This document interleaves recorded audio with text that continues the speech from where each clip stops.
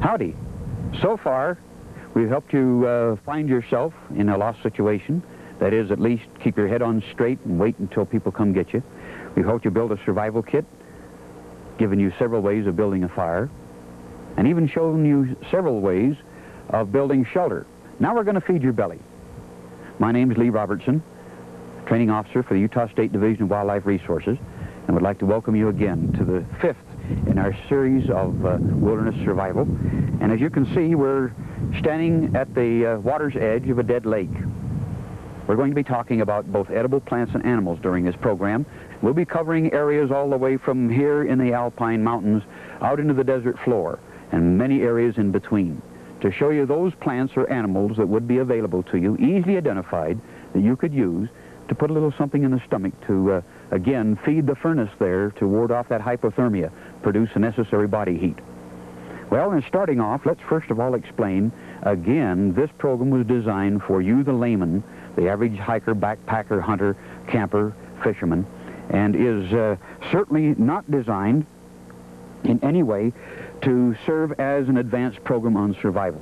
Therefore, our attempt here in showing you both the animals and the plants that you can use will be those that the average person can identify. We'll not get very technical at all, but we'll keep our instruction down to those few basic plants or animals that everybody can identify.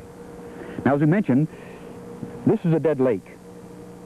They call it a dead lake. It really isn't. In just a few minutes that I was here this morning, looking around the lake shore, foraging a little bit, I've found a number of things that could have been eaten. First of all, out in the grass, I found a small garter snake. And you'll find this type of activity around most water. This type of animal needs water like anything else, and it'll come to water, and you'll quite often in the mornings and the evenings find a lot of activity of a number of snakes near water. Snakes, however, have a cold-blooded nervous system and cannot stand extremes of heat. Therefore, in the middle of the day, you'd not expect to find these near water, but sheltered up under rocks in the shade where they can protect themselves from the sun. Now, later on in our program, we'll be showing you how we can cook snake. We're going to cook a rattlesnake on a stick. When we go out in the desert, we're going to try to find you a rattlesnake. So rather than hold this little fella any longer, I'm just going to turn him loose and let him have his own way. A little later, I was foraging around here in the water's edge and found that there were thousands of little frogs jumping off here into the water, off the rocks, and I very quickly captured a very small one and a medium-sized one that could be used in a wildlife mulligan. Now, wildlife mulligan, I should explain, as I put my little pal back in the water here, wildlife mulligan is nothing but a number of small animals that could be put together with some edible plants in the metal can that you have in your survival kit and used to cook up what we call a stew or a wildlife mulligan. I should caution you, however, we're dealing with very small animals here, and whether they be small birds or like my small buddy the snake or the frogs that we were using here, any small critter, if you clean them and remove the entrails, there isn't much left. Now, that should warn you for what I'm about to tell you next. In using small animals, try to use the whole animal. Now, I say try. I know that to some of you, this may not be mentally acceptable, but there's far more nourishment in the entrails of those small animals than there would be in, say, just what little flesh remained on the animal after you had cleaned it out. So my advice would be, for those small animals or birds that you may use, chop them up into very small pieces, just put them in with your wildlife mulligan, cook them all together, entrails and all, and then if you can, close your eyes and swallow hard and see if you can keep it down. Like I say, you're going to get an awful lot more nourishment from something like that than if you just use what little flesh was on the body after you cleaned it. Now, as you can see, for wildlife, the lake is not dead. There are wildlife critters of all types all around the edge. But in the water, there's also something very edible. Probably my favorite of all the water plants. And remember, we talked earlier that wherever you're around water, you're going to find water plants galore, most of which will be edible. My favorite of all the water plants would be algae. Algae is this green, slimy, foamy stuff you see floating on still water or slow-moving water. Now, that alone is enough to turn the stomach of most people, being green and being slimy. And I should mention that not only is the algae edible, but the plankton in the algae is also edible. Plankton is the thousands of forms of microscopic animal life that you'll see inside the algae, using algae for its natural life environment. So not only are you taking in vegetation, but you're taking in a large amount of protein in the plankton that you're eating. Now, taking algae from, say this, a rather dead lake, we call it dead because it has no inlet stream or no outlet stream to keep the water fresh. And so the water is considered dead as far as being a running body of water. If you wouldn't want to drink the water, if the water was stagnant or polluted or in some way you wouldn't want to drink from that particular lake, then I would advise that you do not eat the algae direct from the lake. Any fresh or slow-moving water where you could drink or would feel comfortable in drinking the water, then yes, go ahead and eat the algae fresh from the water. But if you still wish to use the algae from a dead lake, it can be put in a can of water and boiled as you'd purify the water for drinking. And you can lay it here on a flat rock and let the sun dry it and purify it. Now, there's one problem with eating algae from a rather still body of water. There are rare occasions when a person gets a case of liver fluke from this particular source. And a lot of people say, oh boy, that's dangerous. Well, so is starvation, partner. And there is a very small chance of liver fluke, but believe you me, that can be treated. I'm going to get in here and I'm going to get myself something to eat, because right now my immediate threat is keeping enough fuel into my furnace to keep me alive, to ward off hypothermia and the many problems that are related with that.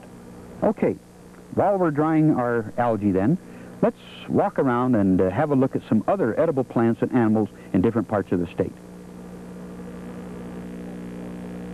Before we cook, we're going to have something to cook. We're going to show you several real good snare devices that have worked very well for us. This one, a forked stick stuck in the side of the ground with a trip stick weighted on one end and held to the ground on the other end with a forked stick driven into the ground upside down like a stake. From the end of this, hanging over a game trail, we have a slip noose. The slip noose is allowed to collapse or relax around the animal as it passes through this, and the slightest tug either way will cause the stick to release itself from beneath the stake, and the weight of the other end will lift it off the ground and hopefully choke the animal very quickly to an easy death. This, of course, is much the same idea, only using the springy limb or sapling beside the trail to activate the snare. The trigger device, again, is just two forked sticks, one caught under the other, driven into the ground, and the slip noose, again, along the game trail that will capture the animal as it attempts to pass along the game trail. A pull either direction will cause this, like the other snare, to pull loose very quickly, releasing it to be yanked off the ground by the springiness of the limb or the sapling on the side of the trail. Both of these have worked very well and require nothing more than a piece of string or nylon line and a pocket knife with a couple of sticks to set. Here we're showing you a very successful double stake snare, two sticks pointed on one end, notched on the other, about 1 inch down from the top. These are then driven into the ground, straddling a game trail, so the notches face the center. Notice the notch on the left facing the center about 1 inch down from the top. We cut a straight, smooth stick that'll just fit between the two notches. This then is fitted to the notches very carefully, and a slip noose tied to the straight stick. This is allowed to relax across the trail or down in front of the trail, and the other end is then fastened to a springy limb or a green sapling beside the trail. Once the slip noose is set, the snare is ready to camouflage. Now, often the animals will see the snare and will attempt to go around it, but a little camouflaging of some pine boughs or brush along either side will usually discourage that. And once camouflaged, the animal will attempt to go through it rather than jump over or around it. To test this, I slip my hand inside the slip noose. Just the slightest movement caused it to collapse around the wrist. A jerk on either direction cause it to lift off the ground. In the wintertime, tracks will lead you to dens, usually rabbit tracks, into rabbit dens. Here we've found a very active den. We fastened together a piece of white nylon line that camouflages easily against the snow into a slip noose. This is then suspended from pine needles hanging just a few inches out from the entrance to the den. The bottom of the slip noose is about 2 inches above the snow, so the animal's feet will go under the slip noose, the head into the slip noose. The slightest pull on this will cause it to slip off the pine needles that's supporting the weight of this very lightweight line. A slight pull of the animal on this will cause it to collapse around the neck, and this is the end result. Meat in the pot tonight, a good dinner. This snare device is held up by only 2 pointed sticks suspended by a twig, and when an animal or bird jumps down into this, it'll cause them to collapse, dropping the rock or cover over the hole, capturing the animal inside. This, an octagon, hexagon-shaped snare device, has a series of small slip nooses, snares, fastened in a circle around, so that any animal attempting to crawl into this, or birds that may fly down in and then attempt to hop out from between these sticks, will get caught into these slip nooses, one or the other, as they attempt to go in or escape out. Again, the slip noose is allowed to collapse easily over the animal and becomes very, very effective. The bait placed in the center is quite a drawing card. Here, the tree snare works most effective for birds and small animals such as squirrels or chipmunks that would run up and down the tree to take our bait. It works like this. A hole is cut through the tree. An artificial limb is placed into the hole so that any bird or small animal that puts its weight on this limb will cause it to fall out of the hole, releasing the snare device to capture the animal and pull it up against the tree. We must dig a hole through the tree trunk, thus we choose a small tree. The knot is the trigger device, activated by a green limb. We cut a hole through the tree with a pocket knife, trimming a forked stick about 8 to 10 inches long. In a tapered shape on the heavy end, we then fit it to one side of the hole in the tree trunk. This may require a little enlarging of the hole to a taper shape. Here we're fitting it very carefully so that the limb will hold its own weight, but any animal, bird or four-legged animal that attempts to put its weight on this will cause it to collapse. On the opposite side of the tree and just under the hole, we tie a heavy springy limb. On the other end of this limb, we tie a piece of nylon line into a loop. Notice this is not a slip noose, but a loop with a fixed knot. The knot is pulled through the hole to the opposite side, the snare side, and then the artificial limb placed in the hole to keep the knot in place. The loop is then opened out, held open by the forked stick, and baited. This then is the completed snare, ready to activate. Any small animal or bird that attempts to land on this, this is the end result. Just like a bolt of lightning, it'll snap that animal up against the tree, and we've got dinner. But here we show the bait on the tree trunk. Squirrels and chipmunks can steal your bait there and get away from it. Put it out on the limb. Out in the desert country, we often find lizards, large quantities of lizards, sunning themselves on the rocks. And with a wide brim of a hat or a piece of sagebrush, like a fly swatter, you can quickly stun the animal or kill it outright, and gather large quantities of these in just a very short period of time. And like the little toads or frogs or small snakes or birds, we can make ourselves a wildlife mulligan. Snakes are also a very good item in the desert. Any snake is edible. We're attempting to find a rattlesnake here so that we can show you how to handle the most dangerous of all, the rattlesnake. The most dangerous of all in our western country at least.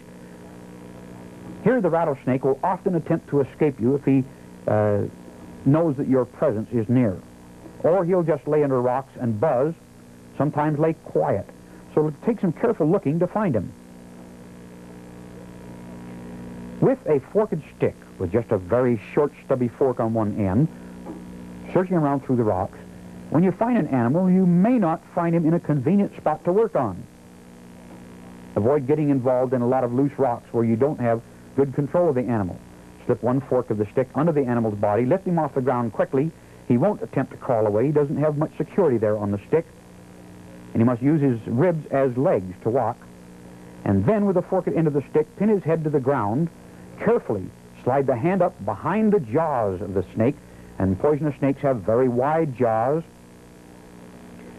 And with the hand held in this position, the snake cannot turn the head sideways to strike you. Here we're showing this animal is plenty active.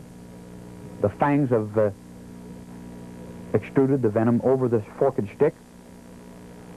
Lay the stick on the ground and with a pocket knife, sever the head from the animal very quickly. Get this dangerous part of the animal removed as quick as possible. And because this snake has a cold-blooded nervous system, the animal's head can bite or chew or inject venom from the fangs for hours after the snake has been killed. We're going to dispose of that head very carefully, lifting it and dropping it into a hole, covering it with a rock, so that other animals attempting to come by and maybe attempt to eat or chew on the head will not be involved in a snake bite. Running a knife up the belly, up the underside, we can then clean it as we would clean a fish, pulling the long stringy entrails out from the body. Here we can remove the entrails and throw them away, because this single animal will provide a man a good meal by just eating the meat from down along the backbone, that real heavy layer of meat along the back. And as we mentioned earlier, snakes are very edible, but the cold-blooded system allows them to move for many long periods of time after the animal's been killed. Removing the skin is just like pulling a sock off your foot inside out. It'll adhere quite tightly to the tail, and you may there just prefer to take a knife and sever that part of the tail from the body. There's very little meat to be had there. Now we have ourselves a very nice, clean, very light white, pale pink piece of meat. It needs only washing now and wrapped around a stick for cooking. Our capture stick will serve very nicely here. We'll take that with us. Again, remember, this animal has a cold-blooded nervous system and will move. Don't be at all surprised if the body continues to move when you touch it into cold water. We wash it thoroughly, and then, like cooking a twist, a dough twist on a stick, as we did in the Boy Scouts or the Girl Scouts, we just wrap it around a stick, fastening both ends to the stick with a piece of wire or a tack out of the survival kit. This holds the meat exposed to the hot, radiant heat of our campfire and can be cooked very, very easily without utensils. That is going to make me a nice meal.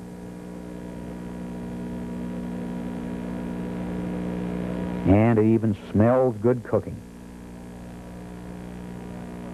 Many people ask what snake tastes like because they feel it's one of the most undesirable things they could eat, snake. Well, if I could compare it to any known or commonly eaten substance or meat, I would say it tastes very much like real good southern fried chicken. And it has a little smoky flavor from having cooked it over the open campfire. It'll be hot, so be careful. Take only just small bits at a time. The rest can be put back over the fire if you feel it needs additional cooking. And oh, that is finger-licking good. Delicious meat. There'll be meat amongst the ribs, but very little. The heaviest meat will be right along the backbone.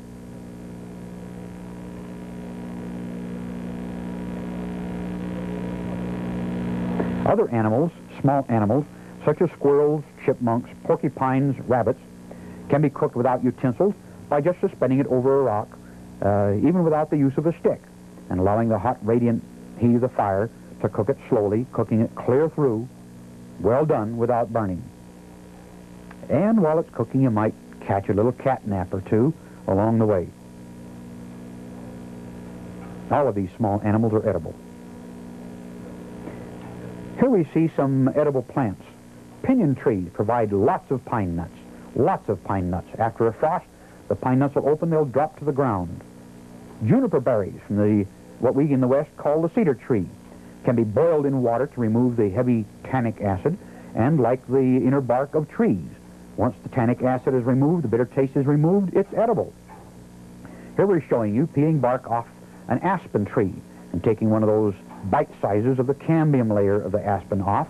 And please remember, use only just small patches cut free such as this. Don't trim clear around the tree because you'll cut the circulation of the tree and kill it. Small patches here and there is really all you really need. Bark can be eaten right from the evergreen trees and usually isn't too bitter.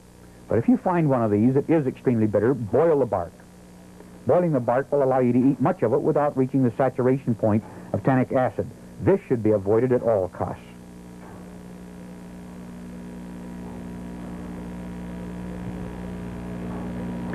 In streams or moving water, we'll often find, other than just algae, large quantities of moss.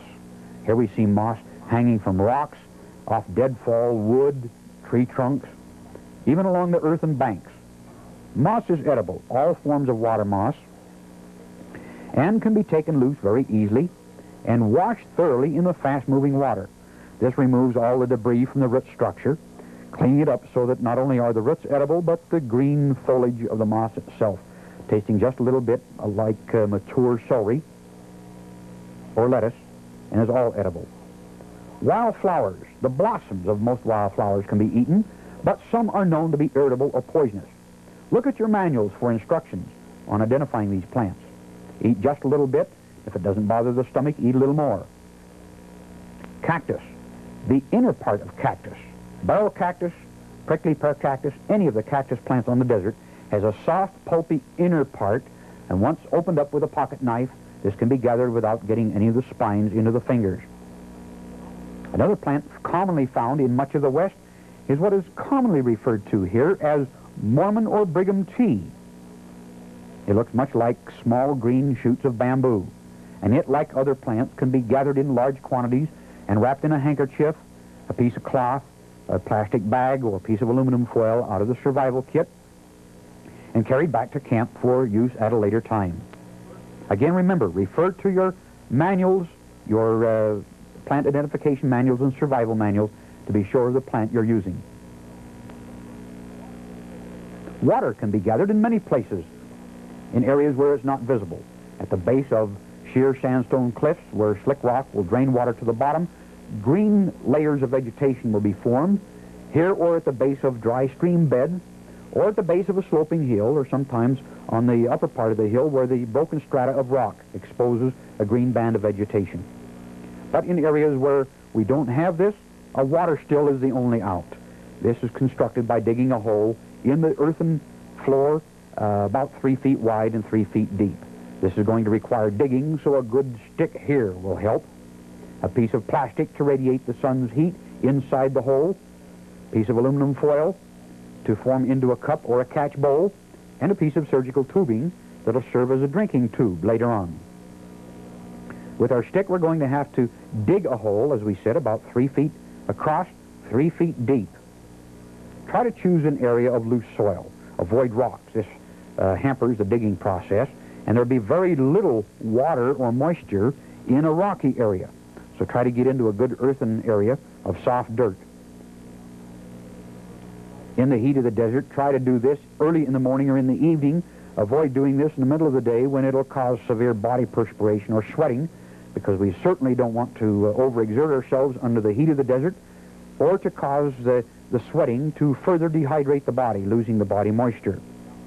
As we get down deep into the hole, we'll find that we can actually smell in some cases or feel the coolness, the dampness of the soil as we get down deep into the hole.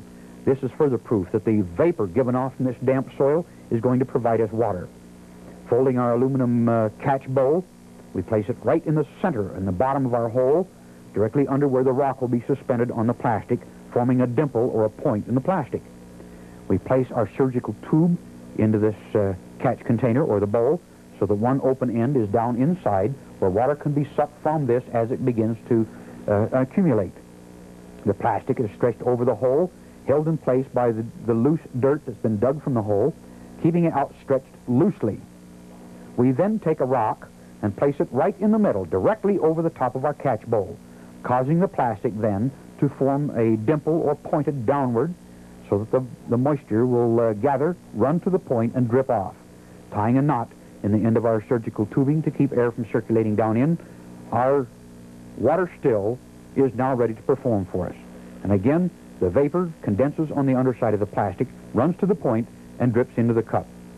This is a good source of water. Well, sir, we've had a wonderful time together, at least I have, in working with you in wilderness survival of all aspects. We're back here at our spot where we laid our algae out to dry, and would like to mention that in survival, wilderness survival, please follow in the order that we presented our programs here. If you find yourself confused, admit you're lost. Immediately sit down and build a fire. While you're sitting there comfortable and calm around your fire, take an inventory of all the things you may have on your person that'll help you survive. Remember, we're going to be there about 7 days and prepare for that period of time. Then look for a good area where you can build a shelter.